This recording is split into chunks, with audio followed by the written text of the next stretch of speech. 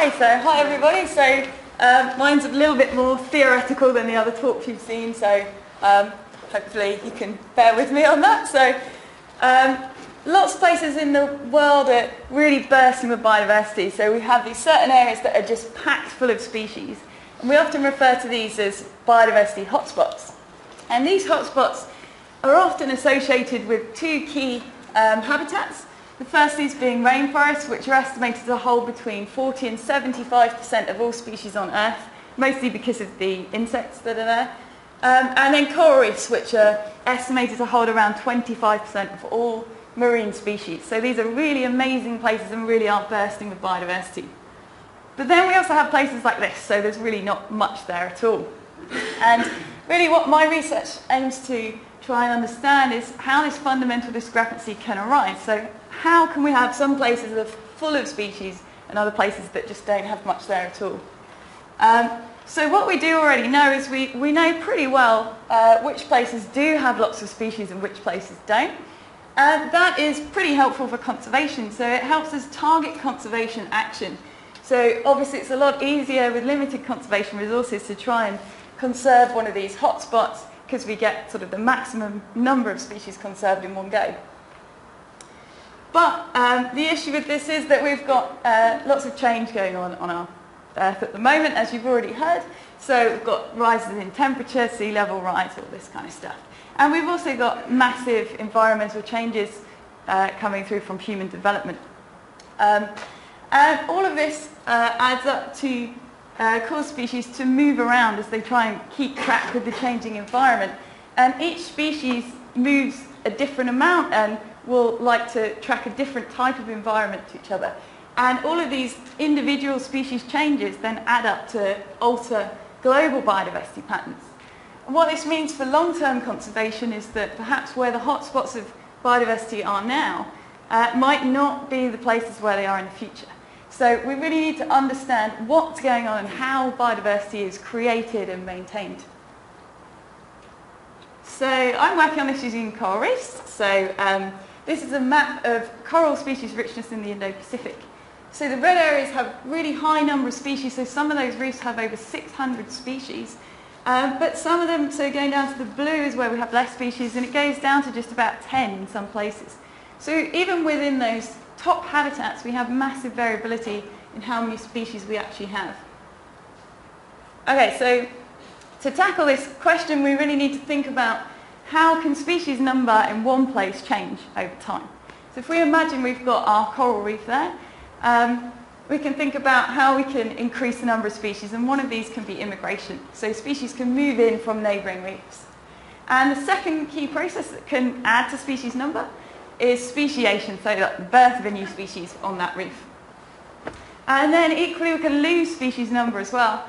And this can be by emigration, so they just happen to leave that reef, or through extinction. So we've got these four key processes that we want to look at. But just, in contradiction to what sort of more applied people can do, where they can just, they could manipulate these things, we can't really do that. So you can imagine we can't just go and make a load of species extinct just for our own personal knowledge gain to see what happens. Wouldn't really be very ethical or very feasible, probably. So instead what we can do is we can turn to mathematical models. So don't worry, because you don't have to understand this, it's fine. So what we can do is we can use these mathematical models to create simplified versions of the real world. And when we've created these versions, we can actually simulate those processes going on. So we can actually kill off fictional species within our simulated worlds, and this allows us to test what those processes can do if we play around with them. So we've got our four processes up there, and if we can figure out the probability of these happening over a certain amount of time, that could be really useful. And then we can chuck that all into a computer. So we can tell our computer, for example, that perhaps we've got a 10% chance of a species going extinct over 1 year. And then we get our computer to simulate this going on for multiple years and get it to report back the number of species we're left with at the end. So if we imagine this is a reef, not a very pretty one, obviously, but and we start off with a few different species of fish. So each coloured species there is each coloured fish is a different species. So it starts moving, so each time step, our computer's using these probabilities to figure out how many species are disappearing and how many species are being created, and this gives us a final number of species.